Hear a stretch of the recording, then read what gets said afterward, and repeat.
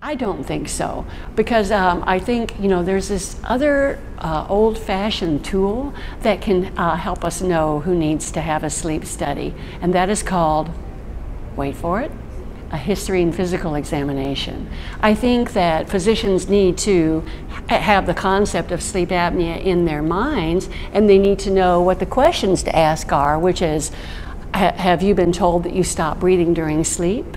Are you sleepy during the day? Do you have blood pressure that's difficult to control? Have you fallen asleep while driving?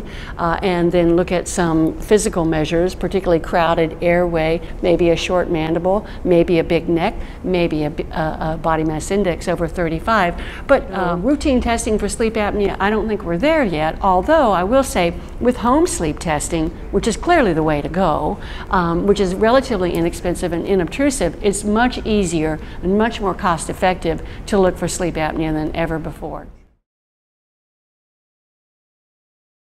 In my opinion, they are at least as effective, and there are good randomized controlled trials. Now, we don't have really long-term data, and physicians, we want long-term data, but the data that we do have from at least 3 credible randomized controlled trials indicates that the data and the outcomes from home testing are as good as in-lab testing.